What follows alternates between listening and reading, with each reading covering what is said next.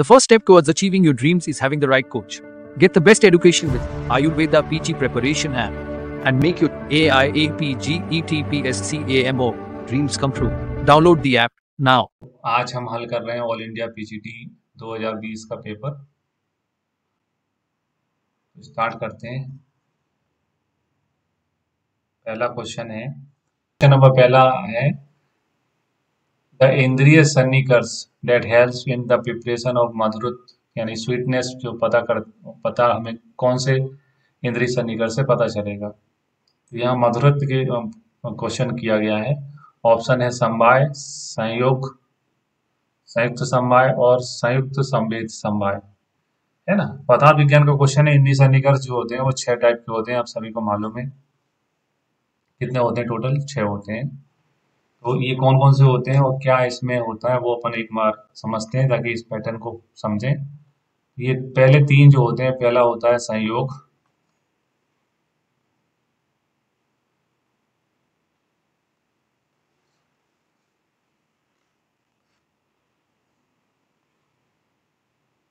दूसरा होता है संयुक्त समवाय,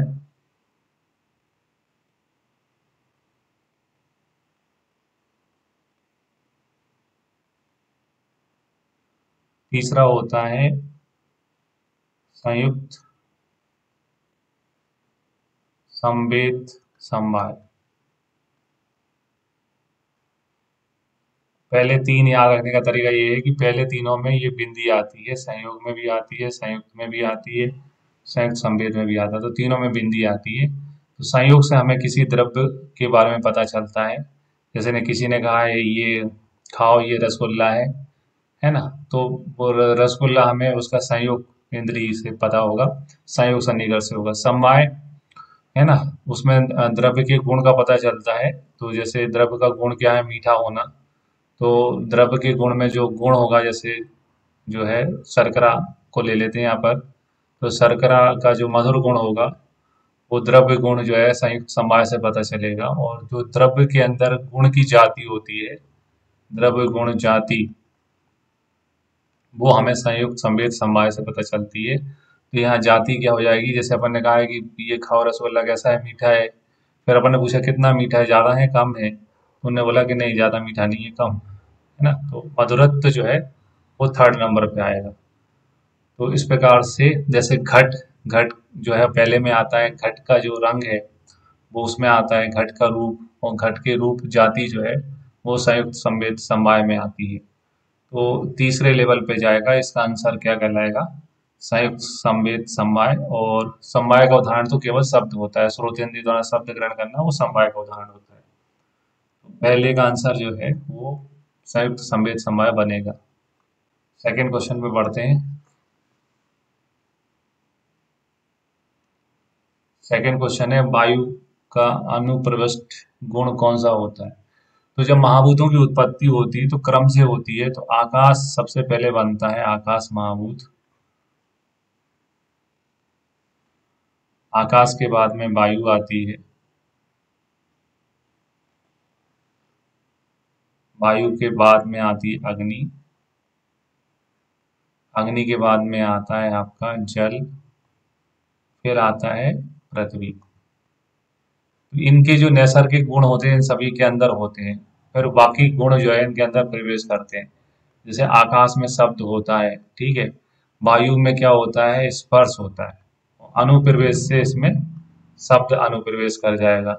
और ऐसी अग्नि में जो है रूप होता है और इसके अंदर स्पर्श और शब्द जो है वो अनुप्रवेश कर जाएंगे, ठीक है। ऐसे करके पृथ्वी में पांचों के पांचों आ जाते हैं। यहाँ चूंकि वायु का पूछा जा रहा है तो वायु के गुण में कौन सा अनुप्रवेश करेगा? तो वायु के अंदर जो है वो स्पर्श होता है, उसके अंदर जो है शब्द प्रवेश करेगा। तो इसका आंसर होगा शब्द, ठीक है। ये टॉपिक कहाँ आता है? तो इसमें चरक में श्लोक दिया हुआ है ना। चरक सारी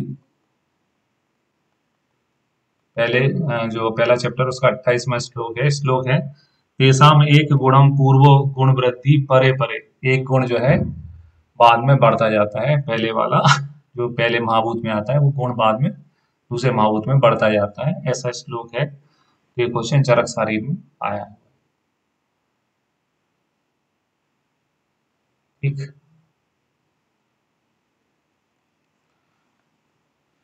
इसके बाद में आते हैं थर्ड, क्वेश्चन नंबर थर्ड में। क्वेश्चन नंबर थर्ड है, स्टेटमेंट है और उसके आधार पे हमें बताना है कि कौन सा स्टेटमेंट सही है, कौन सा गलत है। तो इसमें है, कर्म संयोग ये विभाग निरपेक्ष। कर्म जो है संयोग विभाग में निरपेक्ष कारण होता है, गुण संयोग विभाग में निरपेक्ष कारण होता है। तो जो पहला वाला है वो तो सही है।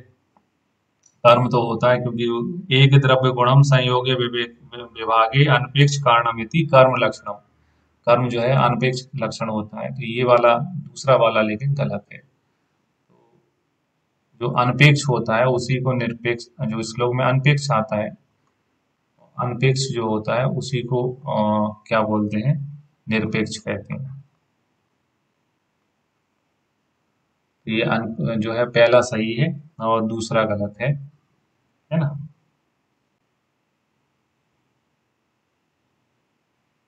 First is correct and second is incorrect. ये वाला जो है सही। ठीक।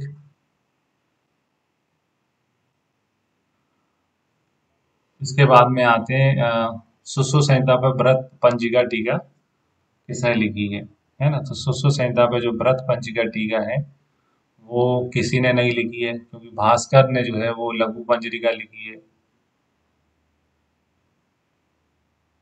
भास्कर ने क्या लिखी है, लघु पंजिका। दलहल की निबंध संग्रह है ना। गंगाधर की जल कलु तरु टीका है, तो गंगाधर ने तो, इन्होंने तो लिखी ही नहीं है ना। और इनकी चंद्रिका है, तो इस प्रकार से कोई टीका व्रत चंद्रिका करके नहीं लिखी थी। तो ये क्वेश्चन बाद में क्या हो गया था, जो है रद्द हो गया था, है ना। क्वेश्चन जो है ड्रॉप्ड हो गया था, जो उनकी आंसर शीट में है वो क्या है, शब्द यूज किया है ना, ड्रॉप, यानी क्वेश्चन बाद में ड्रॉप कर दिया गया, क्योंकि यहाँ पर लघु चमंजिका पूछना चाहिए थी। लेकिन यहाँ एक पैटर्न हमें समझ में आता है कि इसमें इससे पहले चतुर्वर्ग चिंतामणि जो है वो 2021 में पूछा गया है। तो टीकाकार का एक क्वेश्चन ऑल इंडिया पीजीटी में आता है, ये आपके दिमाग में बिल्कुल भर जाना चाहिए। टीकाएं क्या होती है, लघुत्तरी वृत्ति शेप की तो टीकाएं होती है। तो टीका का एक क्वेश्चन आता है तो रिवीजन करना है, मतलब ये क्वेश्चन का रिवीजन हो गया, जैसे आपने लघुत्तरी वृत्ति की टीकाकारों के नाम और उनकी टीकाएं याद कर ली, तो एक क्वेश्चन आपका रिवाइज हो गया। रिवीजन जो है उसको ऐसे दिशा दी जाती है कि क्या क्या आपको रिवाइज करना है। ठीक है।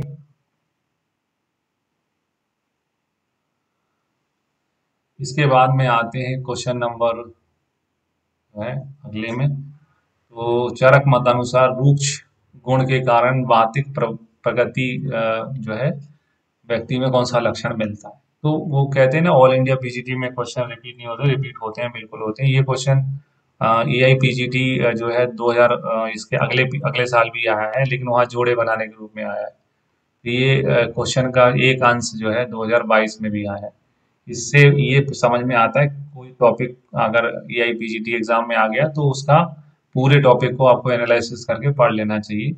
जैसे गुण के हिसाब से रुक्ष जो है वो जागर, अपन ने कल जो पेपर हल किया था उसमें रुक्ष जागरूक में आता था, तो इसका आंसर सी है।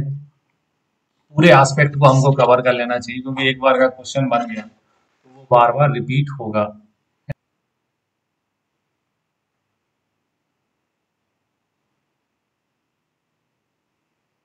ठीक है।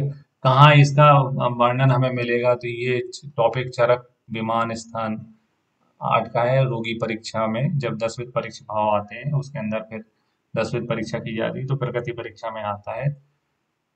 श्लोक नंबर है 98, 98, 96 वाले अगले साल 2022 के में भी पूछा गया है। तो ये टॉपर को पूरा हमें टॉपिक को कवर करना चाहिए। जैसे इसमें बात के गुणों की बात की गई है, तो बात के गुण तो वैसे 7 होते हैं, लेकिन यहाँ प्रगति बता दें तो 8 गुण का वर्णन किया गया है।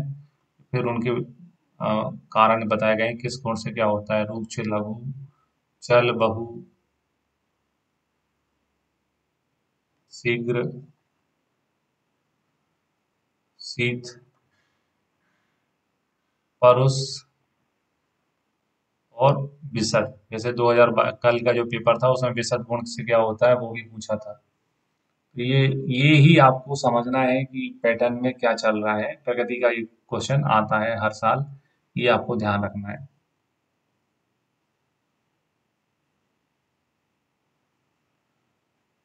फिर आते हैं इसके बाद में अगला क्वेश्चन है, which of the site of secretin hormone, secretin hormone कहाँ से निकलता है? जी cell of antrum, I cell of duodenum, है ना? Option L cell of intestine या सी cell, S cell of duodenum. S cell of duodenum से निकलता है ये। पैटर्न को समझना है आपको। इससे पहले जो है पेप्सिन के बारे में एक क्वेश्चन बना था, इसमें सेक्रेटिन का क्वेश्चन पूछा गया है, मतलब डाइजेस्टिव सिस्टम से क्वेश्चन बन के आते हैं। फिर आते हैं अगले में, स्टेटमेंट दी गई उसके आधार पे हमें राइट और रॉन्ग स्टेटमेंट चुनना है। तो स्टेटमेंट है कि सुश्रुत अनुसार पुरीस का कार्य क्लेद वाहन है, सुश्रुत अनुसार मूत्र का कार्य बस्ती पूरण है।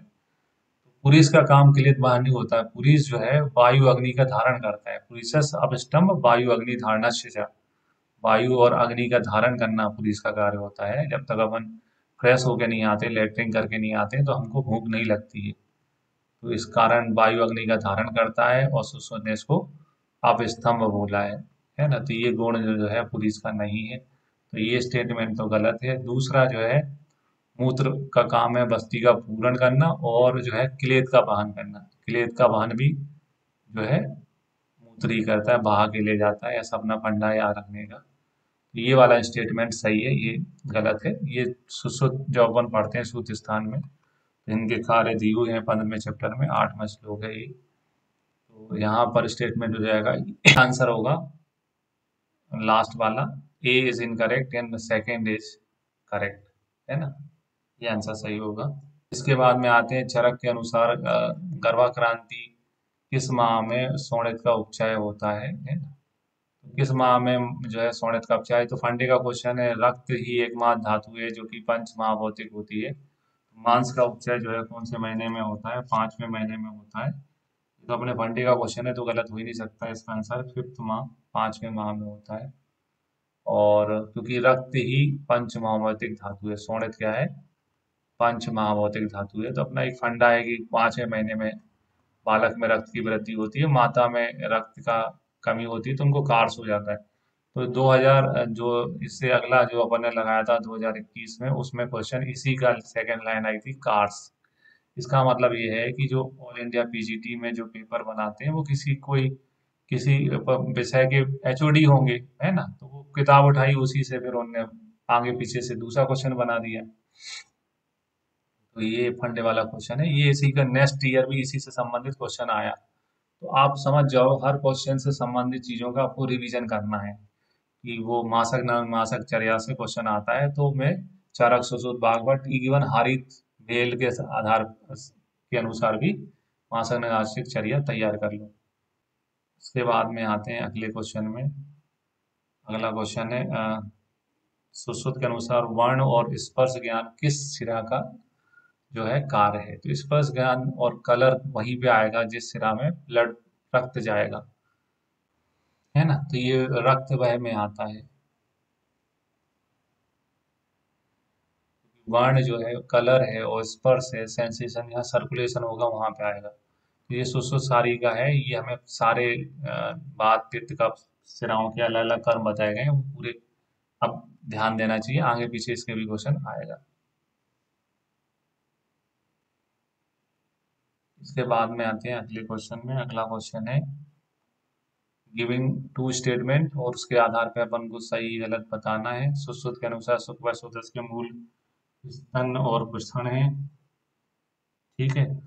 चरक के अनुसार मेद व सुदस के मूल वक्र और बपावन, ये दोनों ही सही है, ये दोनों ही करेक्ट है, ये आंसर सही है। 139, कार्पल टनल सिंड्रोम जो है वो किस नर्व पे कंप्रेशन पड़ने से होता है? तो सिंड्रोम जो है हमको याद करने पड़ते हैं, एग्जाम में पूछे भी आते हैं। तो कार्पल, ये तो फंडे का क्वेश्चन है कि कार जो है वो टनल जो है वो मीडियम होता है निकलने का, मीडियम होता है, तो मीडियल का होता है, तो फंडे का है। और एक एफ एंड दो होते हैं मीडियल से, एक कार्पल टनल होता है और एक एप हैंड होता है, एप थंब डिफॉर्मिटी होती है, एप थंब डिफॉर्मिटी होती है। और ये रेडियल से सैटरडे नाइट पालसी है ना, सैटरडे नाइट को रेडियो बजता है। और अल्नर का होता है यूसी, यूसी यानी इक्वाइटल, एक क्ले हैंड होता है और एक कोवाइटल होता है यूसी। इसका फंडा यूसी था और इसका फंडा था एएम, एप हैंड। ये फंडे वाले क्वेश्चन, ये तो आप गलत कर ही नहीं सकते हो, कार्पल टनल का होगा मीडियल। फिर आते हैं बीच of the following drug is synonym of पंच पंचपचा। पंचपचा जो है किसका पर्याय है? तो पंचपचा दारू हरिद्रा का, कुटकी का, नीम का। पंचपचा दारू हरिद्रा को कहते हैं, क्यों? क्योंकि इसे इसे जो है पकाकर, दारू हरिद्रा होती है उसे पकाकर, पचा लिखा ना, पचा, पचाना तो जानते हो ना आप, पकाकर रसांजन बनाते हैं। कि दारू हरिद्रा को पकाकर रसांजन बनाते हैं, इसलिए उसका नाम पंचपचा है। ठीक है। फिर आते हैं यहीं पर जो कुछ जो चीज हमें याद रखनी है, समझनी है कि एआईपीजीटी जो इसके अगले साल वाला पेपर 1 पहले हल कर चुके हैं। 2021 में भी कुटच के पर्याय आए थे, है ना, किसका पर्याय आया था? कुटच के पर्याय पूछे थे। यानी एक क्वेश्चन पर्याय का आता है, ये ट्रेंड है ऑल इंडिया पीजीटी का। यानी आप सभी द्रवों में पर्याय आपको पढ़ने जरूरी है, क्योंकि एक क्वेश्चन पर्याय का आता है। ये आपको दिमाग में क्वेश्चन लगाने का एक जो है अंदर एक आपको सेंस जागना चाहिए कि इसका मतलब ये है कि हमें एक पर्याय वाला क्वेश्चन हमेशा आएगा। ठीक है। इसके बाद बढ़ते हैं अगले क्वेश्चन में। अगला क्वेश्चन है चरक अनुसार रात्रि में दही सेवन करने से निम्नलिखित में से कौन सी व्याधि होती है? गलसी, कामला, मन्यस्तम और पक्षाघात। तो ये चरक का जो चैप्टर है, चरक संहिता में 7वां चैप्टर है, वहाँ 62वां श्लोक है, जहाँ दही सेवन करने, रात्रि में सेवन करने से बीमारियां बताई गई। नोट्स में शुरू से है, और मैंने नोट्स बनाते समय ऐसा लिखवाता हूँ कि जोड़े वाले आते हैं इसमें, पांडु, कामला, है ना, और कुष्ठ, विसर्ग। तो ये जोड़े के रूप में आते हैं, ये पढ़ाते समय भी मैं समझाता हूँ, तो ये तो कभी गलत हो नहीं सकता आपसे कि इसमें पांडु, कामला, ये जोड़े के रूप वाली व्याधियां आती है, कुष्ठ, विसर्ग आता है। तो ये आंसर बी हो जाना है, कामला।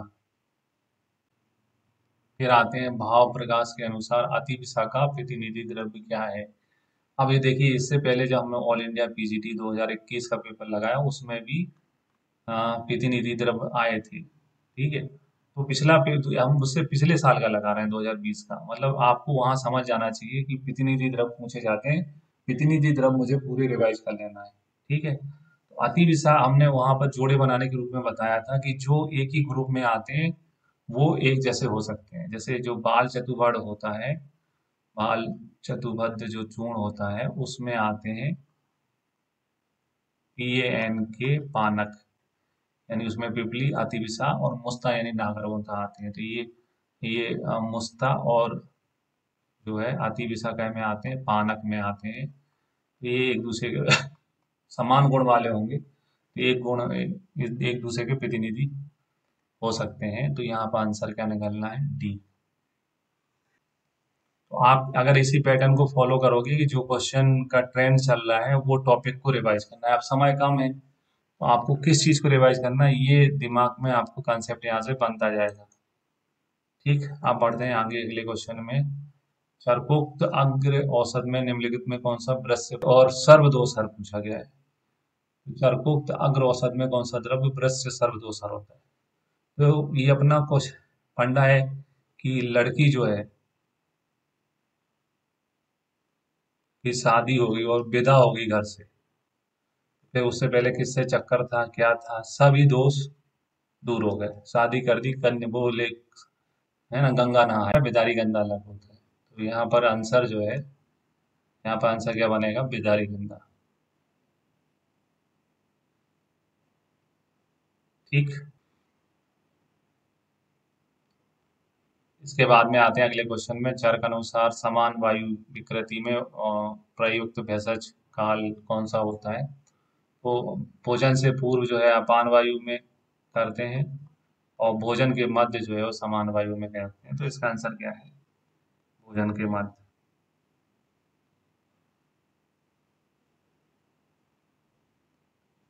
फिर आते हैं अगले क्वेश्चन में, as per Sushruta what is the पंच भौतिक कंपोजिशन ऑफ विरेचन द्रव? विरेचन द्रव का पंच महाभौतिक संगठन कहाँ है? तो ये इसका वर्णन किया है सुश्रुत सूत्र अध्याय का जो 41वां अध्याय है, उसमें 10वां है ये। 10वें स्टार्टिंग में ही बताया गया। और ऑल इंडिया पीजीटी में फिर अगला इसका 41 से पूछा था कि कौन से महाभूत से पित्त शांत होता है? तो चूंकि विरेचन के लिए आपको जो है नीचे की अधोगति होती है विरेचन द्रव्यों की, तो जो भारी महाभूत होते हैं वो इसमें आते हैं, पृथ्वी और जल।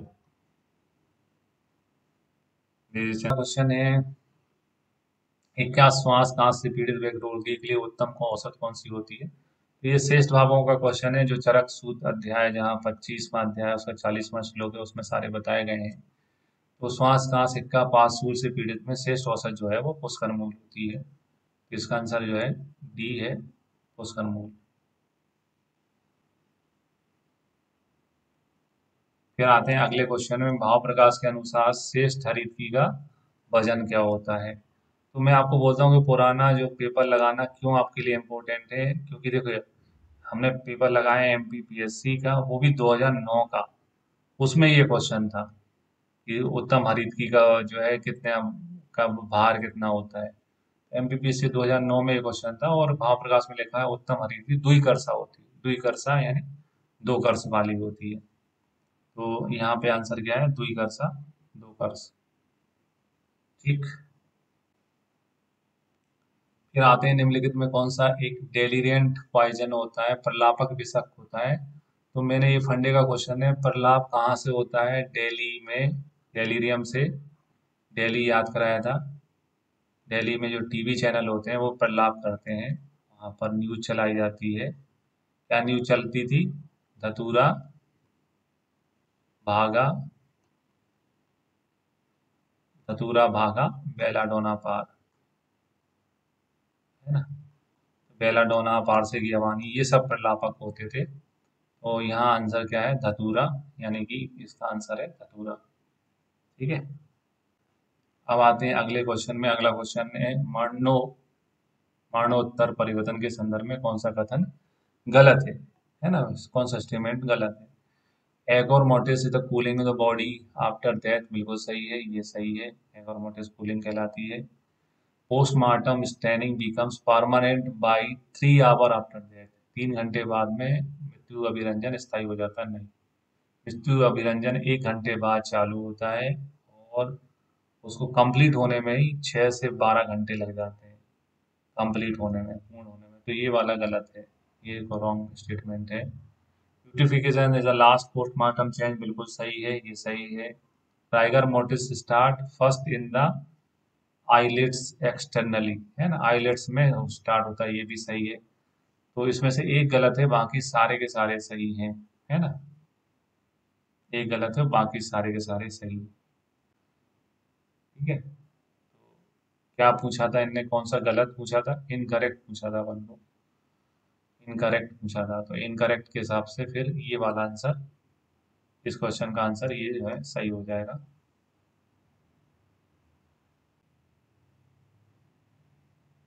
फिर आते हैं चाल की white teeth is a clinical feature of which following poison. तो चाल की वाइट टी जो है वो किसका है? सल्फ्यूरिक एसिड पॉइजनिंग का होता है। इसका आंसर डी है। अब यहाँ आपको पैटर्न को समझना है। एआईपीजीटी का अब इससे आगे का वाला पेपर अपन हल कर चुके हैं। उसमें 2021 वाला पेपर हुआ था, उसमें ऑक्जेलिक एसिडिक पॉइजनिंग का आया था, टेटेनी, टेटेनी चोबस्टिक साइन। ठीक है। तो ये मतलब मतलब जो आपके एसिड है उनकी पॉइजनिंग के क्वेश्चन ऑल इंडिया पीजीटी में हर साल पूछे जा रहे हैं। ये तो आपको इस पूरे पोर्शन का रिवीजन करके रखना है, ये पेपर लगाने का मतलब होना चाहिए। फिर आते हैं सुश्रुत अनुसार फेना गम बेड़ भेद और गुरु जमदा किस प्रकार के बीज का लक्षण है? तो ये फिजा करके अपना फॉर्मूला है कि दूध जो होती है उसकी फिजा होती है, यानी फेन, अतिसार और जीवा गौरव, तो उसी को संस्कृत लिखी हुई है। इसका आंसर क्षीर है। सुश्रुत कल्प स्थान का क्वेश्चन है अध्याय 2 का।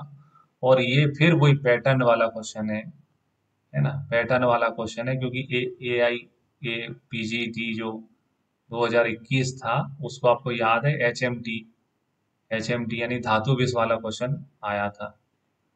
तो इस टॉपिक से क्वेश्चन आ रहे हैं। टॉपिक मतलब एक टीचर को पेपर बनाने दिया जाता है, क्योंकि वो तो एक ही जगह से एग्जाम कंडक्ट हो रही है, तो उसने इस साल ये पूछ लिया, दूसरे साल ये पूछ लिया, यानी अगले साल वो ये वाला वो उसने पूछा है ना। तो ये आपको पुराने पेपर से आपका विजन ऐसा बनना चाहिए कि इस टॉपिक में से क्वेश्चन आते हैं, ये टॉपिक मुझे पूरा अच्छे से रिवाइज करना है। क्लियर? समझ में आ रहा है कि मैं क्या कह रहा हूँ, क्वेश्चन लगाने का क्या तात्पर्य है?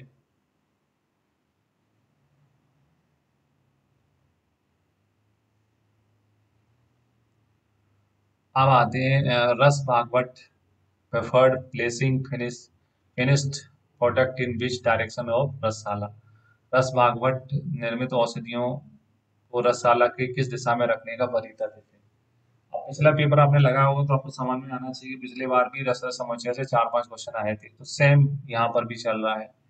रसशास्त्र में रस समस्या से क्वेश्चन आ रहे हैं, तो रसशाला में औषधियों को कौन सी दिशा में रखते हैं? तो अपना ये फंडा है कि औषधियों में क्या होता है, ये अपन याद करते समय याद कराता हूँ मैं आपको। औषधियों में देवताओं का निवास होता है। औषधियों में किसका निवास होता है? देवताओं का निवास होता है। देवता जो जिस जहाँ निवास करते हैं उसको ईशान कोण कहते हैं। तो यहाँ आंसर क्या बनना है? ईशान कोण। ये फंडे का क्वेश्चन है तो इसलिए गलत नहीं होगा, ईशान कोण आंसर है इसका। फिर आते हैं रस रस समुच्चय में। रस रस समुच्चय के अनुसार गंधक द्युति निर्माण के लिए वस्तु का क्या प्रमाण होता है? तो ये है पुराने पेपर लगाने का मतलब। अगर आपने ये पेपर लगाया होता तो इसके अगले साल जब ये क्वेश्चन आया तो आपको बन जाता। ये क्वेश्चन रिपीट हो गया है, रिपीट हुआ है ए आई A P G E T 2021 में ये क्वेश्चन रिपीट हुआ था, वहां पर क्वेश्चन नंबर 33 था ये। और इसका आंसर सभी को मालूम है, आप क्योंकि क्वेश्चन लगा लिए हैं तो इसका आंसर कोई भी गलत नहीं बताएगा। इसका क्वेश्चन है आरत्नी प्रमाण।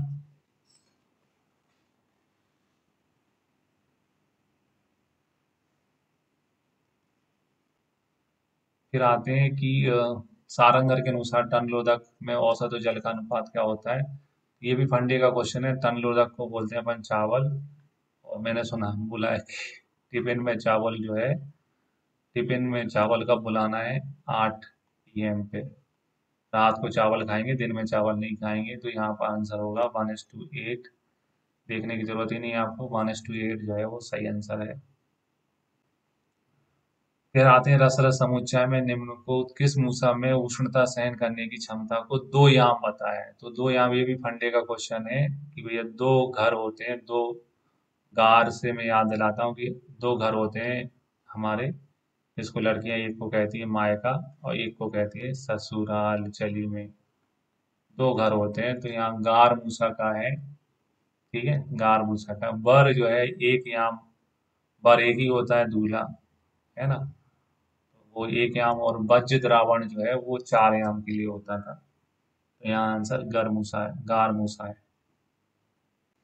फिर आते हैं रस रस समुच्चय में मुख का क्या अर्थ होता है? अकॉर्डिंग टू रस रस समुच्चय व्हाट द मीनिंग ऑफ मुख? ठीक है, तो मुख जो है उसका मतलब ये होता है, श्लोक ही पढ़ लेते हैं क्योंकि यहाँ पर क्वेश्चन बहुत ज्यादा रिपीटेशन होने के चांसेस रहते हैं। तो ये लिखा हुआ है रस रस समुच्चय में, चतः षष्टयो सतो बीज प्रक्षेपो मुखम।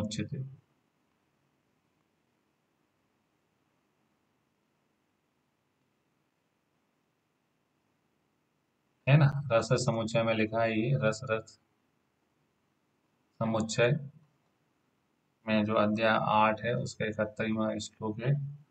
तो इसका मतलब है कि बाद में आते हैं सारंगर के अनुसार दशांग लेप का घटक है। तो ये क्वेश्चन घटक का आ रहा है, फिर अगले पेपर में दूसरी भी आदि अगत का आया था, तो घटक का भी क्वेश्चन आता है। दशांग लेप जो है वो सारंग धर्म में वर्णन है। सारंग धर्म में जो उत्तर उसका भाग चालू हो जाता है वहां पर आता है। 11वें अध्याय का 4था श्लोक है। घटक देख लेते हैं एक बार। घटक होते हैं सीरीज, सीरीज बिसकना नाम है ना, सीरीज इसमें आता है, मुलेठी आता है, मधु यष्टि इसमें आती है, और तगर सुगंधी, तगर रक्त चंदन, क्योंकि ये चूंकि लेप है, लेप में रक्त चंदन यूज होता है, लेप बनाने में हमेशा रक्त चंदन यूज किया जाता है। इसके अलावा एला मानसी यानी जटा मानसी, निशा द्वयम यानी दोनों प्रकार की हरितकी होती हैं, इसके अंदर दो हरितकियां होती हैं, हरिद्रा दार्वरिद्रा, कुष्टम कूट होता है, और बाल सुगंध वाला होती है, बाल लखमेव। ये घटक होते हैं टोटल 10 घटक होते हैं, है ना। कितने घटक होते हैं, तभी तो इसको दशांग लेप कहते हैं। श्रीस है, मुलेठी है, तगर है, रक्तचंदन है, केला है, मानसी, निशा युग्म कुष्ठ बाल की। तो यहाँ मानसी यानी जटा मानसी होती है, तो इसका आंसर जटा मानसी है, बाकी नहीं होते। फिर आते हैं निश्चंद जो है वो किसकी परीक्षा है। तो निश्चंद वैसे हर अभ्रक की होती है, लेकिन सभी धातुओं की भी मानी जाती है, इसलिए क्वेश्चन ड्रॉप हो गया था। वैसे यहाँ लगाने को जो है आंसर अपन जो है अभ्रक लगाएंगे, लेकिन ये क्वेश्चन बाद में ड्रॉप हो गया था। फिर पाइजर उपकरण का प्रयोग निम्नलिखित में से किस में करते हैं। तो ये क्वेश्चन ड्रॉप हो गया था, है ना। उसके पीछे रीजन है कि पूरी स्पेलिंग सही नहीं लिखी थी, कायदे से इनको पूछना चाहिए था। PFIZEI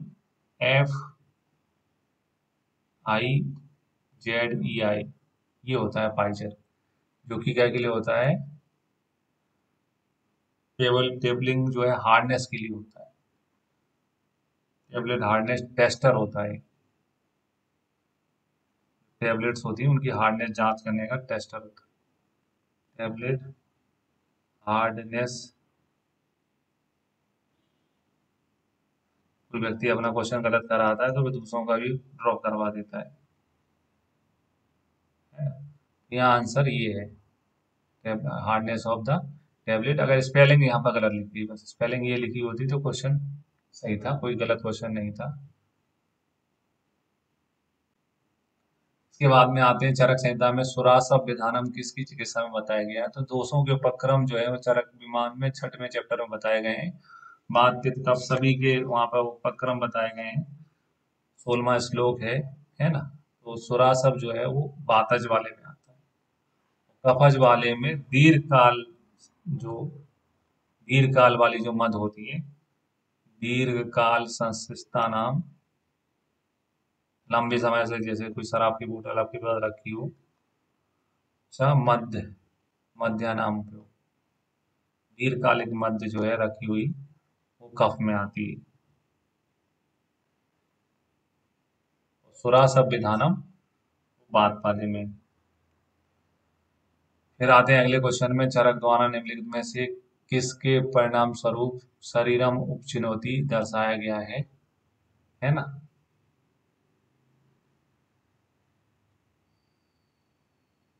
है ना, जीर्णे अस्नियात, मात्रावत अस्नियात, स्निग्धम अस्नियात, उष्णम अस्नियात। ये आहार ग्रहण करने के नियम है, जो आहार करने के नियम जो है वो चरक विमान स्थान पहले अध्याय में बताए गए हैं। श्लोक नंबर 24 है, उसमें दूसरा ही है। जैसे यहाँ पढ़ते हैं, जो है उष्ण जो खाना होता है वो क्षिप्रम जरा गच्छति, आसानी से पच जाता है। इसमें उपचिनोति यानी शरीर बढ़ रहा है, शरीर घी तेल खाने से बढ़ता है। तो स्निग्ध भोजन करने का होता है शरीरम उपचिनोति, उष्ण भोजन का होता है क्षिप्रम जरा गच्छति। मात्रापत होने से दोषों का प्रकोप नहीं होते हैं, है ना। तो ये अष्टविध विशेष आहार विशेष आयतन का क्वेश्चन है, आहार ग्रहण करने के नियम का। फिर आए चरक अनुसार निम्नांकित में से किस सत्व के लक्षण में दीर्घदर्श न बोला गया। तो फंडी का क्वेश्चन है, दीर्घ सोचने वाला है इंद्र, मैंने आपको समझाता हूँ कि कोई साधु तपस्या कर रहा है तो इंद्र समझ जाता है कि ये जब इससे भगवान खुश हो जाएंगे तो इसे पूछेंगे क्या चाहिए, तो बोलेगा स्वर्ग की गद्दी चाहिए। तो मेन का अप्सराओं को भेज देता है उसका तप भंग करने के लिए। तो ये दूर की सोचने का जो दिमाग है वो किसके पास है? इंद्र के पास है। फिर आए चरक अनुसार इंद्रिय बुद्धि के संदर्भ में कौन सा विकल्प सत्य है? इंद्रियां बुद्धियां क्षणिक होती हैं, नित्य होती हैं, विकल्प होती हैं, व्यवसायिक होती हैं। तो इंद्रिय बुद्धि चरक में क्षणिक और निश्चयात्मक होती है। क्या होती है? पंच इंद्रिय बुद्धि के बारे में कहा गया है चरक में। क्षणिक क्षणिक होती है दो। कौन सी? होती है रस और गंध। और बाकी जो है निश्चयात्मक होती है, लंबा उनका चलता है। चरक में ये वर्णन है, चरक सूत्र स्थान अध्याय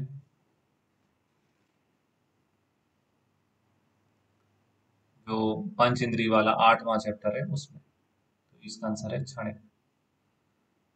बढ़ते हैं अगले क्वेश्चन में। चरक के अनुसार उत्पीड़ित अरुण रुक्षता किसका है ना? आगुंतुज उन्माद का, कवच का, पित्तज का, वातज उन्माद का। तो इसमें अरुण अक्षता शब्द आता है। वो अरुण जो है हमेशा आप जानते हो कि अरुण जो है वो किसके लिए होता है? अरुण हमेशा वात के लिए यूज होता है। चरक निदान का क्वेश्चन है। चरक निदान 7वें अध्याय का छठे का पहला। फिर आए रक्त एक लोचना जो है कौन से श्वास का है? तो ये भी फंडे से याद रख सकते हैं लंबे समय तक। एक नेत्र का लाल होना, ये फंडे का क्वेश्चन है। तो जैसे हमने किसी के नेत्र बनाए, ये बनाया मैंने किसी की आंखें,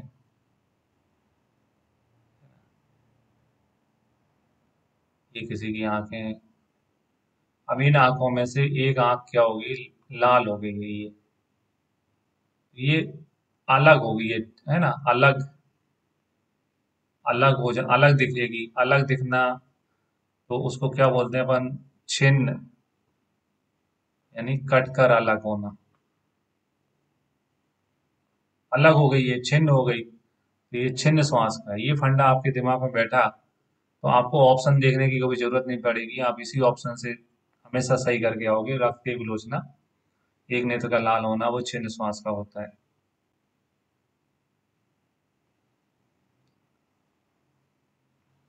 फिर आते हैं एक 45 वर्ष के आयु का पुरुष बस्ती बंक्षण मेढ में तीव्र पीता और मोहोन्मोर प्रवृत्ति किंतु स्वल्प मूत्रता, उसको मूत्र कम आ रहा है। इस अवस्था में अग्र संग्रह द्रव्यों में क्या देना चाहिए? तो गोक्षुर को लिए कहा है कि मूत्र जनानम गोक्षुर मूत्र जनान होता है, तो गोक्षुर देंगे। ये सभी अग्र भाव चरक सूत्र अध्याय 25-40वां श्लोक है उसमें वर्णित किए गए हैं। गोक्षुर सबसे अच्छी मूत्रल रग होती है।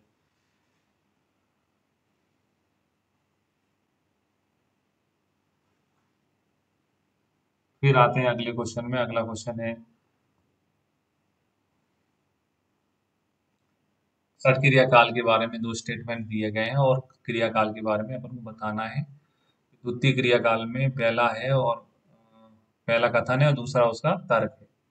द्वितीय क्रियाकालो अन्न द्वेषो हृदय उत्कीर्णो। द्वितीय क्रियाकाल में अन्न द्वेष होता है और हृदय का उत्कीर्ण होता है। ये बिल्कुल सही है ना? छह कारणों से विद्वेष, पहले में विद्वेष आता था, प्रथम जो है क्रियाकाल है उसमें विद्वेष आता है, और दूसरे में अन्न द्वेष आता है, और तीसरे का फंडा होता है, प्रसर का फंडा होता है अपना अच्छा, आरोचक, अविपाक, छर्दी, ऐसा करके अच्छा, अच्छी। तो बिल्कुल सही है, फंडे से बिल्कुल याद है कि ये सही है। और अगला बोल रहा है ये प्रकोप का लक्षण है, ये भी सही है। तो है ना, ये are true and are is A correct expression of ये सही है।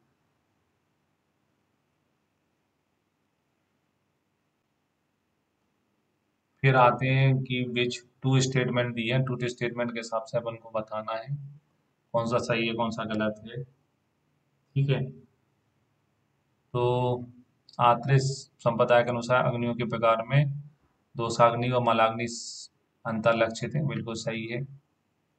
धनवंतरी मतानुसार ग्रहणी पित्त धरा कला है, ये भी बिल्कुल सही है।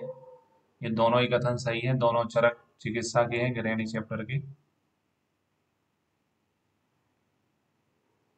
Both A and second, first and second is right.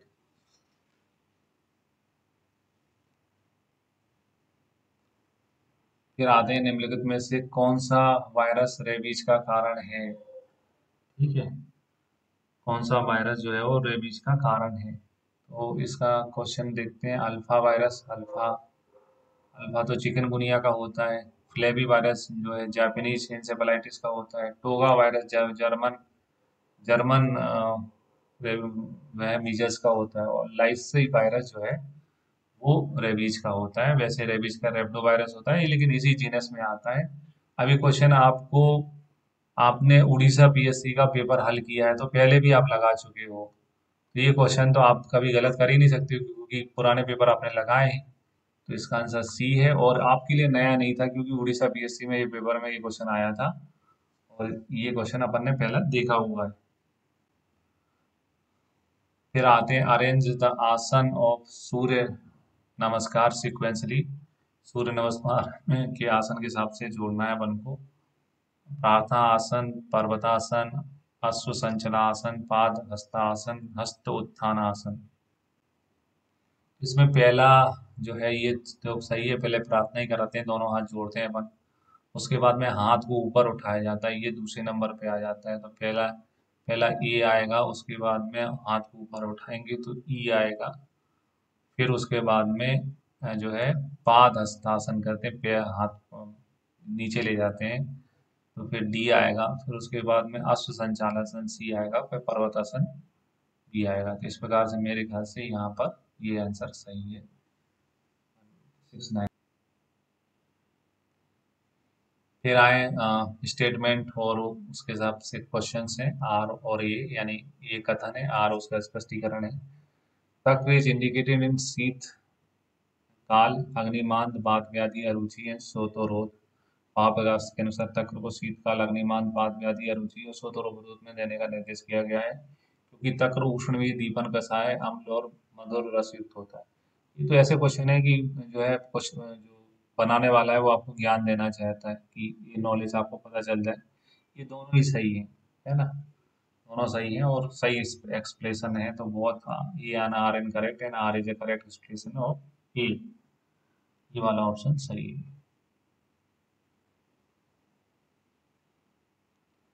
फिर आते हैं अगले क्वेश्चन में। Which of the following disease है is not stage career stage में देखने को नहीं मिलती है ना? कैरियर स्टेज इसमें नहीं मिलती। कॉलरा में मिलती है। डिप्थीरिया में मिलती है। मीजल्स में या टाइफाइड में? मीजल्स में जो है वो नहीं देखने को मिलती, इसका आंसर मीजल्स है।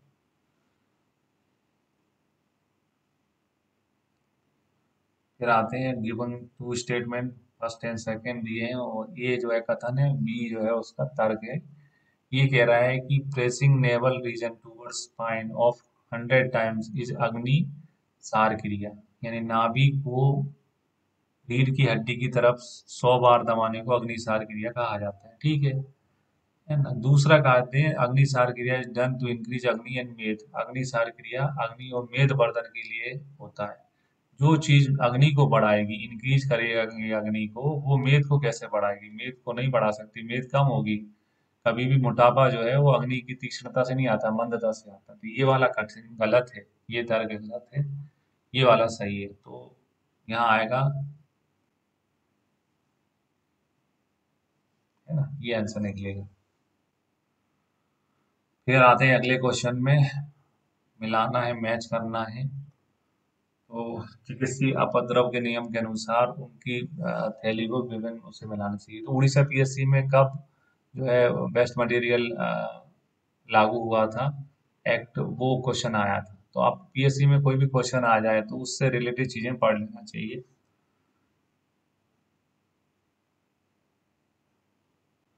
तो पहले का है, बेस्ट शार्प शार्प चीजें हमेशा सफेद में रखी जाती हैं।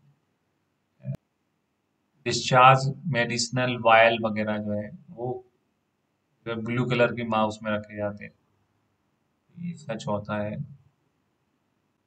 जो कैथेटर वगैरह हैं वो रेड कलर में रखे जाते हैं, और डिस्कार्ड लाइनें जो है वो येलो में रखी जाती है। यहाँ पर ये आंसर सही है।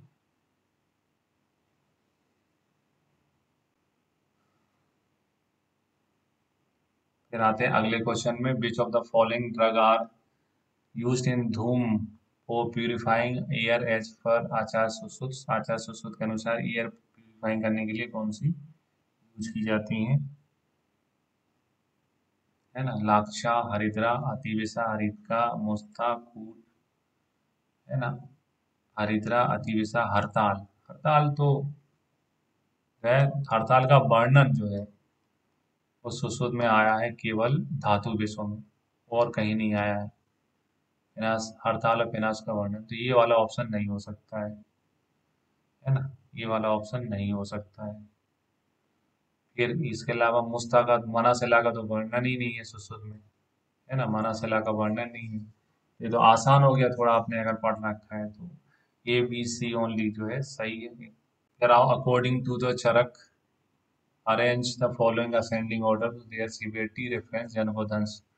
जनपदंश में सबसे पहले आता है विकृत वायु, फिर जल, फिर देश, फिर काल, है ना। तो यहाँ पे आंसर जो है पहले आएगा विकृत वायु, ये पहले नंबर पे आती है। फिर विकृत जल जो है दूसरे नंबर पे आता है। फिर विकृत देश आता है। फिर काल आता है। तो यहाँ पर ये सही है, CBDA। CBDA सही है। फिर आओ, चरक अनुसार स्तनों में पंचकोल और कुलत का महालेप निम्नलिखित में से कौन सी स्तन दृष्टि में निर्दिष्ट है? तो ये तो फंडे का क्वेश्चन है ना, क्योंकि बेरस में रस नहीं रहता है। बेरस में क्या नहीं रहता? रस नहीं रहता है। तो अपन उसको फिर कटु रस देते हैं पंचकोल के रूप में। ये अपना फंडा है यहाँ रखने का। यहाँ पर बेरस आंसर है, ठीक है। यहाँ पे आंसर क्या रहेगा? बेरस।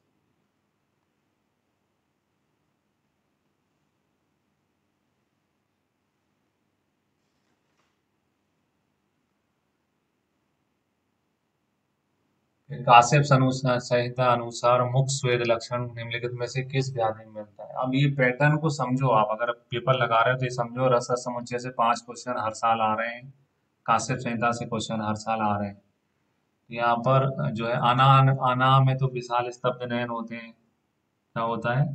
आना में विशाल स्तब्ध नयन होता है, ठीक। और अश्वमरी के अलग लक्षण है ना। और उसमें मूत्र काले वेदना करके आता है, ओष्ठ दंश आता है। सूल का होता है मुख स्वेद, है ना, सूल का होता है। मुख स्वेद किसका है? सूल का। उपरांत किसी नवजात शिशु को टेक्टाइल स्टिमुलेशन देने के बावजूद शिशु एपेनिक रहे, उचित वेंटिलेशन हो जाए और हार्ट रेट 100 से कम हो, तो ऐसे शिशु को प्राण प्रत्यागमन के लिए क्या कदम करना चाहिए? वेंटिलेशन करना चाहिए, इसमें ज़्यादा कुछ करने की जरूरत है नहीं है। तो आंसर है बैग एंड मार्क वेंटिलेशन। फिर आते हैं काश्यप अनुसार दंत निषेचन के बारे में बताइए, है ना। तो ये तो अपन बहुत अच्छे से पढ़ाते हैं, ये तो कोई गलत कर ही नहीं सकता। तो चतुर्मास में होने वाले दांत चूंकि चौथे मास में आए हैं, चल्ली गिर जाएंगे तो आंसू छेना होता है। तो ये पहले का क्या होना है? चौथा। पहले का चौथा होना है। और घुण दंता तो आपको मालूम है, 6 मारते कैच हो जाता है, ये अपना फंडा है। घुण दंता जो है सी का होना है दूसरा। पहले का चौथा और सी का जो है दूसरा। सी का दूसरा, ठीक है। और सप्तमा में आने वाले दोष जो है द्विकुटा होते हैं, और 5वें महीने वाले हर्षयुक्त होते हैं, है ना। 5 बी का होने का तीसरा, बी का तीसरा, है ना। पहले का चौथा, बी का तीसरा, और सी का दूसरा, और डी का पहला। ये वाला ऑप्शन सही है,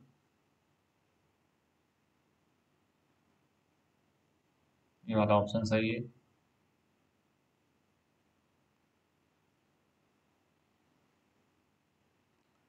कह रहा है अष्टांग हृदय अनुसार स्निग्ध शुक्ल मुख अपेक्षणा, है ना, किसका लक्षण है? तो ये अपने नोट्स में लिखा हुआ है, स्निग्ध शुक्ल मुख अपेक्षणा, वो बाल सोच का रहता है बच्चों में होने वाले। इसका आंसर ए है।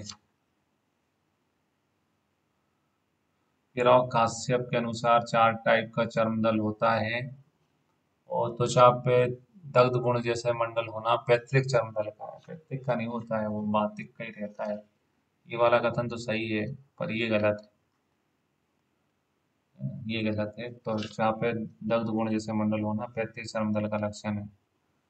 यहाँ पे आंसर जो है वो रहेगा कि ए is correct but second is incorrect.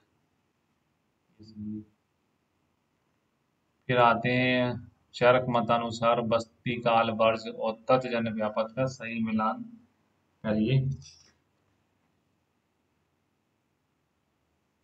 ठीक है, तो 8 महादोषकर भाव होते हैं बस्ती, अगर अपन बस्ती का परहेज का ध्यान ना रखें। उसी का क्वेश्चन है ये।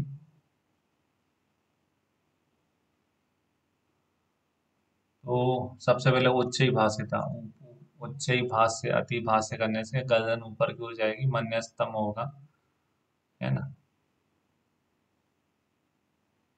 और रथ छोप, रथ छोप करने से हृदय पे वो आएगा, अवरोध जैसा फील होगा। सी विषमता आसन करने से क्या होगा?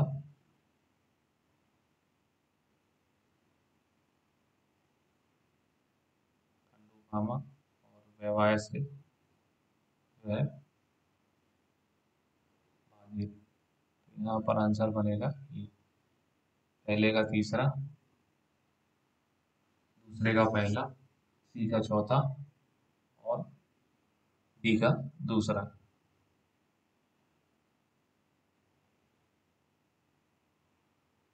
यहाँ आत्तिक चिकित्सा किस व्याधि में बताई गई है? गुल्म, राजक्षमा, उन्माद, रुस्तम? नहीं भैया, इनमें से कोई नहीं, तो ये क्वेश्चन ड्रॉप हो गया था। सही आंसर है कवच ग्रहणी।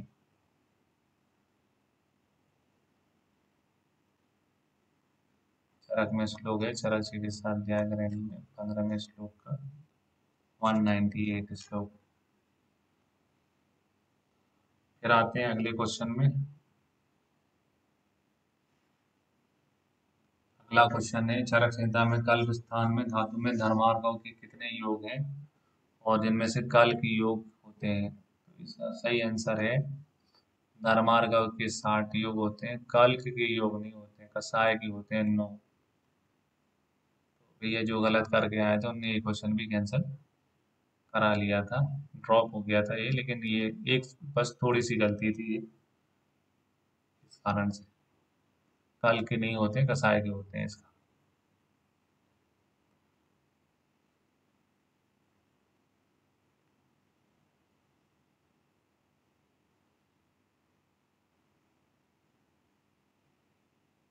फिर आते हैं बस्ती के बारे में स्टेटमेंट है, ए और आर, यानी एक कथन है और दूसरा उसका तर्क है। तो ये है, स्नेहन बस्ती विरेचन वमन उरुस्तम में नहीं करने चाहिए, बिल्कुल सही है, नहीं करने चाहिए। उरुस्तम असाध्य व्याधि, असाध्य व्याधियों के लिए कोई चिकित्सा नहीं बताइए, नहीं नहीं भाई, छपन और शोषण बताइए, ये गलत है। इसका आंसर होगा ए is true but are is false. फिर आते हैं चारक अनुसार शोध के पूर्व में निम्नलिखित में से कौन सा लक्षण नहीं पाया जाता है? दबतू पाया जाता है, सिरायाम ऊष्मा दबतू सिरायाम, या अंतरायाम नहीं होता, अंतरायाम श्लोक में नहीं आता है, चरक का श्लोक है, चरक चिकित्सा 15 में शोध का आएगा, 12वें का 10वां श्लोक। फिर आज का लास्ट क्वेश्चन देखते हैं, 60वां। चरक मतानुसार लीन पक्वस है बाय अम्ब श्रावा संदीपनो सरी अनुगति रसे साम्य रसे राम साम रसे लंघनम पाचनम। पक्वाशय में दोष मीन जो है लीन होना चाहिए, लीन है आमाशय आम वाले, तो उसके लिए श्राप यानी विरेचन कराना चाहिए दीपन करा के। और सर्व शरीर में है तो लंघन पाचन कराना चाहिए, सर्व शरीर में लंघन पाचन, ये तो गृहिणी की चिकित्सा है, लंघन पाचन। तो यहाँ आंसर है गृहिणी। इसका जो आपको रेफरेंस मिलेगा वो चरक चिकित्सा 15/75 यहाँ पर रेफरेंस मिल जाएगा। ठीक है, तो आज अपन ने साड़ी लगाए हैं क्योंकि जल्दी जल्दी हल करने में अपना पूरा कंसंट्रेशन नहीं जाता है, और क्योंकि हमारे पास ऑल इंडिया पीजीडी के 17 से 21 5 ही बार हुई है, तो उस पैटर्न को समझने के लिए आज 60 लगाए, कल 61 से 120 तक हल करेंगे। अगर आपको हमारा वीडियो पसंद आया तो इसे लाइक करें और हमारे चैनल को सब्सक्राइब करें। वीडियो को अंत तक देखने के लिए आपका बहुत बहुत धन्यवाद।